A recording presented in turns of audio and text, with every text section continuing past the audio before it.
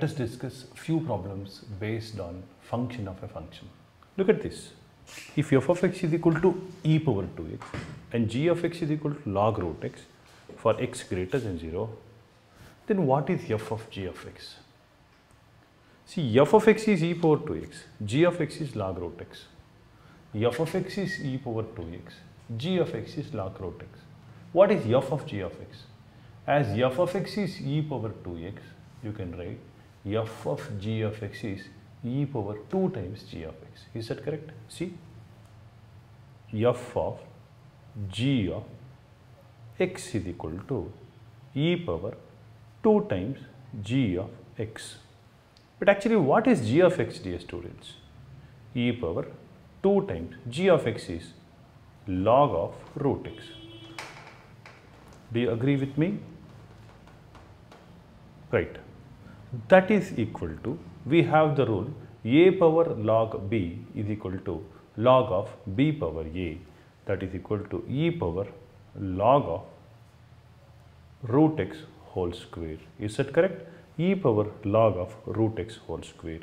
Square and root cancels. You will get e power log x. And of course, I should write mod x rather, but in this case, you can write it as x. E power log x is equal to x. Right? E power log x is equal to x. Therefore, option D is correct.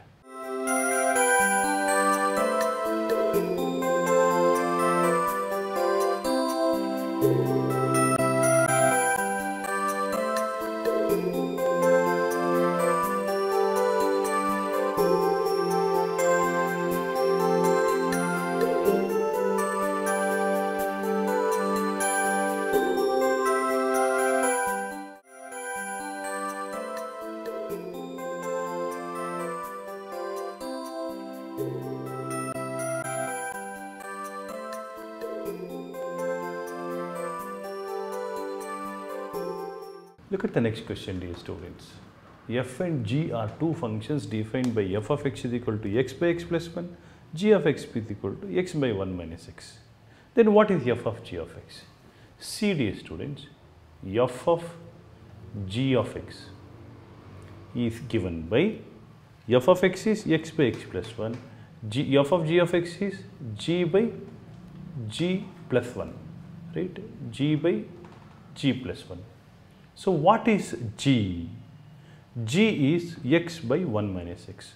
What is g plus 1? What is g plus 1? Right? G is x by 1 minus x by 1 minus x. So, plus 1. What is g plus 1, dear students? Take 1 minus x as LCM. You will get x plus 1 minus x. X cancels. 1 by 1 minus x. But actually, what is g of x, dear students? G of x is x by 1 minus x. G plus 1 is 1 by 1 minus x. So, easily 1 minus x cancels. F of g of x is equal to x. Therefore, option D is correct.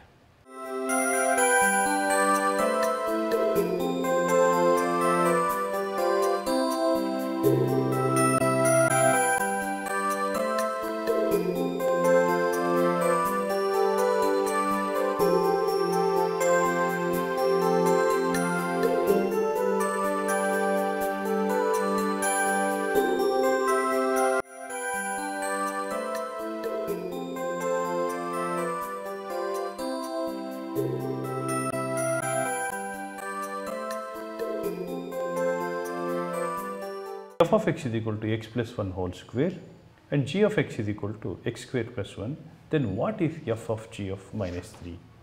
Dear students, what is g of minus 3? G of minus 3 is minus 3 whole square plus 1, that is equal to 10. Is that correct? What is f of 10? F of 10 is 10 plus 1 whole square, that is 11 square, that is equal to 121. Now, f of g of minus 3 is actually, right, f of g of minus 3 is actually 121. Option A is correct.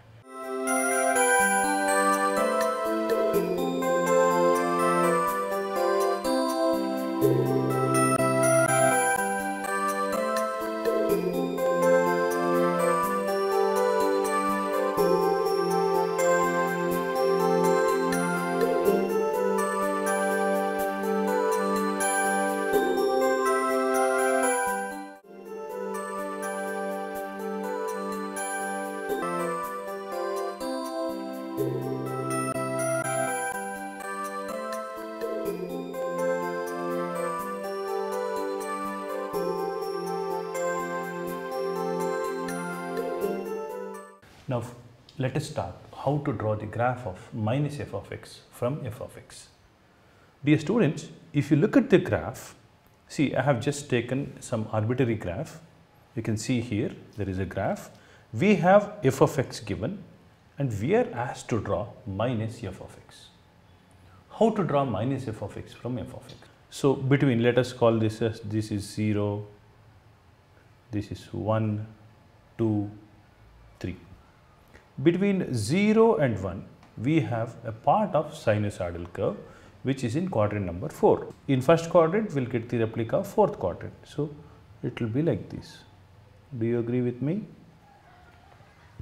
Right? This is minus f of x. We have a rectangle in first quadrant.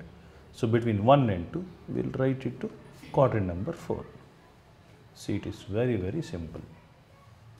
We have a part of sinusoidal curve here between 2 and 3, right?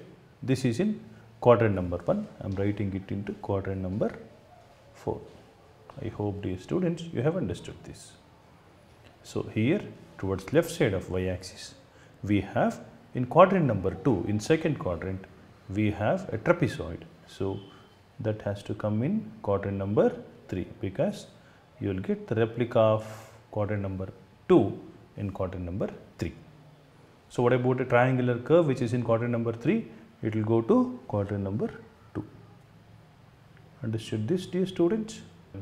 Writing minus f of x is very, very simple. Got it, dear students? Please make a note of this.